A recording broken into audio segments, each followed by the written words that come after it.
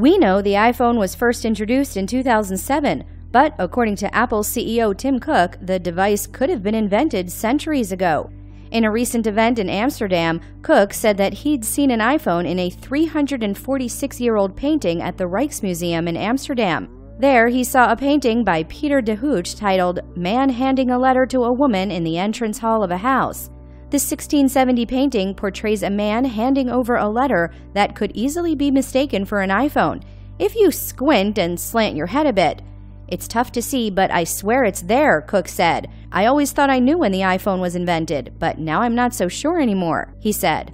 The first-generation iPhone was actually released on June 29, 2007 as an exclusive to AT&T. It was an 8GB model that cost $599.